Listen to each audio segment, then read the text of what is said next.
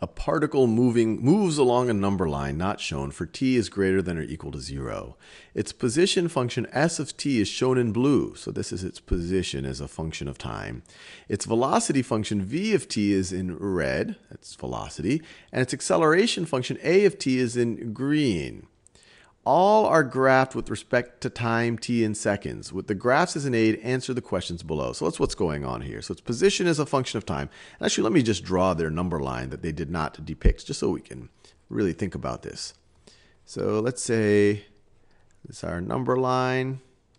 Let's say that this right over here is that's 0, that's 1, that is 2, this is -1.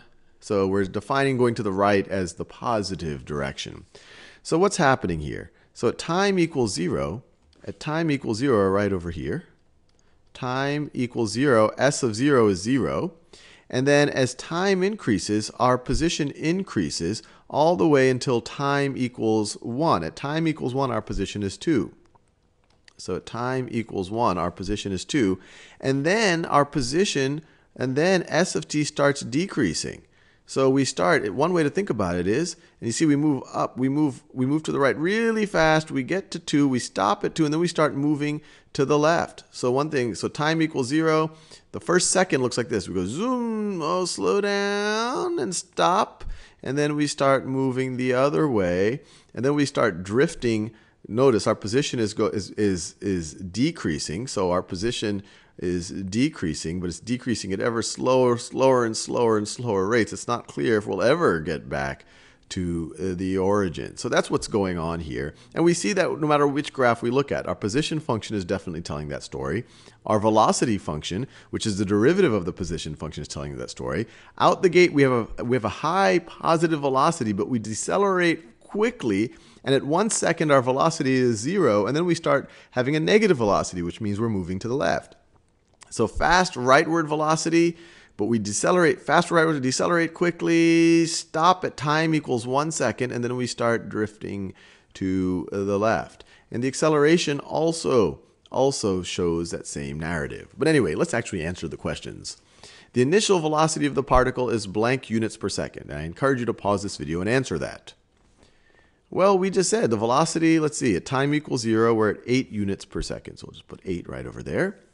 The particle is moving to the right when t is a part of, or when t is in the interval, and since they're doing this as a member of, they really want this kind of in the set notation. T is a member of the interval. Well, when are we moving to the right? We already went over that. We're moving to the right. There's a couple of ways to think about it. When our velocity is greater than, so we're moving to the right when v of t is greater than 0. When v of t is less than 0, we're moving to the left. When v of t is equal to 0, we're stationary. So when is v of t greater than 0? Well, it's between t being 0, velocity is definitely positive, all the way to t is 1, but not including t is 1. So I'll put a parenthesis there. So this is equivalent to saying, so t is a member of that interval, is equivalent to saying that 0 is less than or equal to t is less than 1. Once again, the first second, we're going at time 0, we're going fast, slow down, and then stop for an infinitesimal moment, and then we start drifting back. That happens at time equals 1. We start drifting back. The total distance traveled by the particle for t in the interval between 0 and 3 is blank units. So once again, I encourage you to pause the video and try to answer that. The total distance.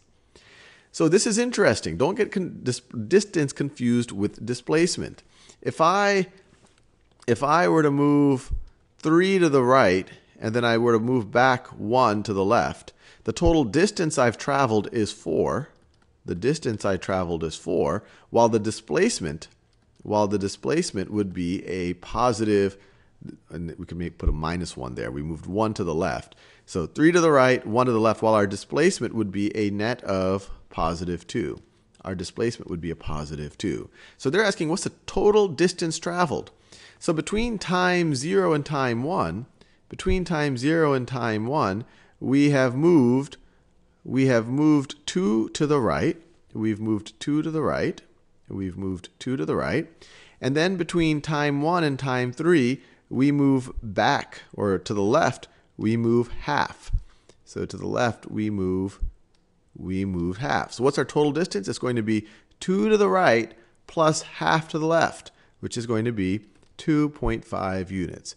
2 to the right plus half to the left, 2.5 units. And we're done.